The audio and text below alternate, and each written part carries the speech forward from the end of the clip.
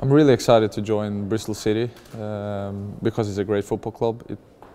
This club plays very nice football, so when I heard about the interest I was really buzzing. I was looking forward to this challenge. I found about the potential move quite late. I knew about the interest, but everything happened very quickly yesterday, so it went very quickly. What excited me about the move was the way Bristol City are thinking football, the way they play. They have been fighting for promotion now a couple of seasons, and you see they are building every year a more and more exciting team. This manager has a philosophy, and he has some really good talents, really good players. It's a beautiful city, it's a great stadium. This club have starting to be one of the top clubs in the championship, and I felt triggered to try and help the team hopefully achieve their goals to play in the Premier League.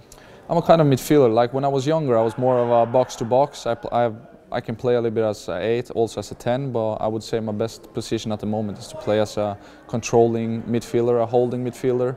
I feel like I'm a leader, so to keep the balance in the team is probably one of the biggest strengths I have.